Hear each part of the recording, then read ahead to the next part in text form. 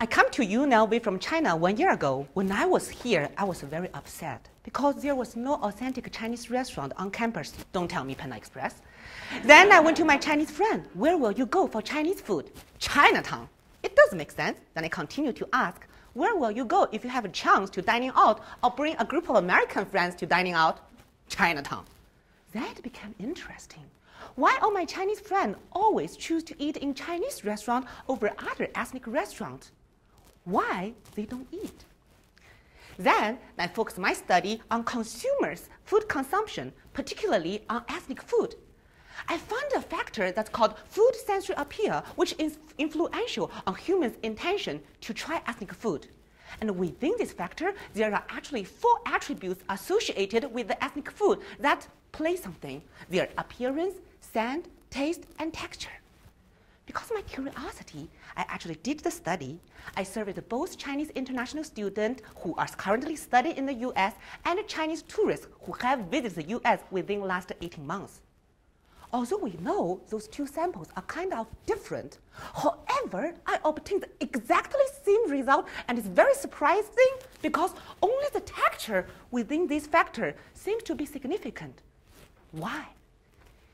When I go back to look at this again, I figure out texture is the only thing that you actually have the biological or chemical interaction with the ethnic food in your mouth.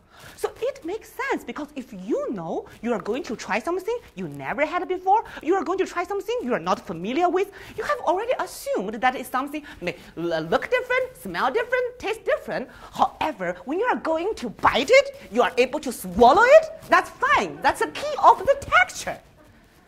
Last year, the Chinese international students actually contributed $3 billion to the US dining industry, and the Chinese tourists contributed $35 billion US. So then I think my finding can actually tell the restaurant owners, particularly those authentic ethnic restaurant owners, if you want to cater this potential booming market, it is not necessary to sacrifice the authenticity of the way you prepare the food, you cook the food. You may just want to switch the raw materials to something Chinese customers are familiar with, or have your server to explain the food well. And more importantly, we Chinese really like eating, and if we can eat more other food, we will make more friends, we will have more interaction, and we'll be so excited. Actually, I'm so excited to participate in this competition because I can meet so many friends like Dave in this competition. And I would like to go to different kind of ethnic restaurants in Las Vegas to go with all my friends I meet here because I know not all the delicious restaurants in Las Vegas are all located in Chinatown. Thank you.